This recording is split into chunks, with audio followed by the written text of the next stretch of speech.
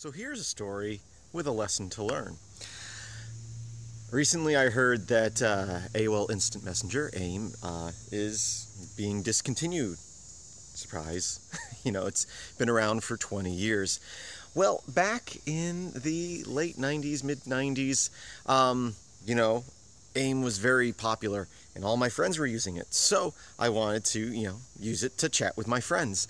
Well, I didn't have my own computer at the time. In fact, the only computer we had beside an old DOS computer in our house was my sister's computer, which she bought with her own money, but she let me use, which was very nice. So I get on there and I download AOL Instant Messenger and I installed it, and it required a reboot.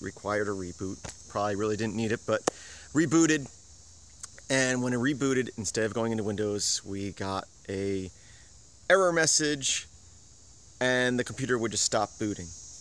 So I'm like, oh no, I've destroyed my sister's computer. So I called my dad in the room. I said, look, it won't boot. What did you do? Oh, I tried installing this program. All my friends are using it.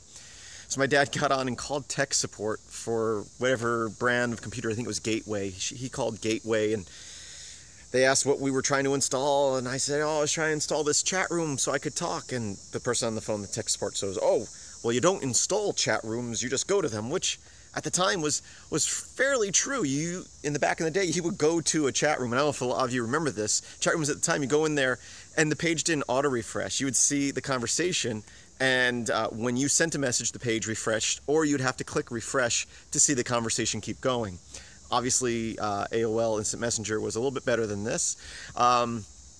But the tech support was like, oh no, you don't install chat rooms. Obviously what you did was you're doing it wrong, and my dad got all mad at me that I shouldn't be trying to install something. Eventually they hung up on tech support because they weren't helping.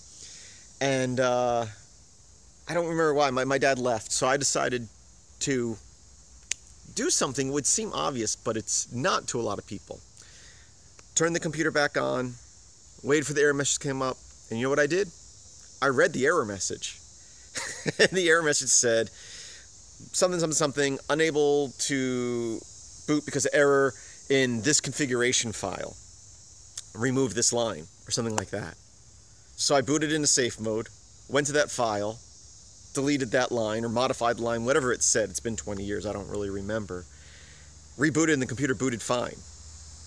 And that seems really obvious. But even in today, I talk to people, they have problems with their computer and they go, oh, I'm getting an error. And when I go to check it, I read the error, I go, well, this is the problem. They're like, how do you know that? I go, well, I read the error message. And and I understand some error messages, especially on a Windows machine, don't make sense. It just says error at this and it gives you some, error number. But a lot of programs will tell you what's wrong. And if you read it, usually you can fix it by doing what it says. So that's the lesson to be learned. Go ahead, when you get an error on your computer, on your phone, whatever, you should read the error message because it's probably telling you something you should know. That's a lesson to be learned.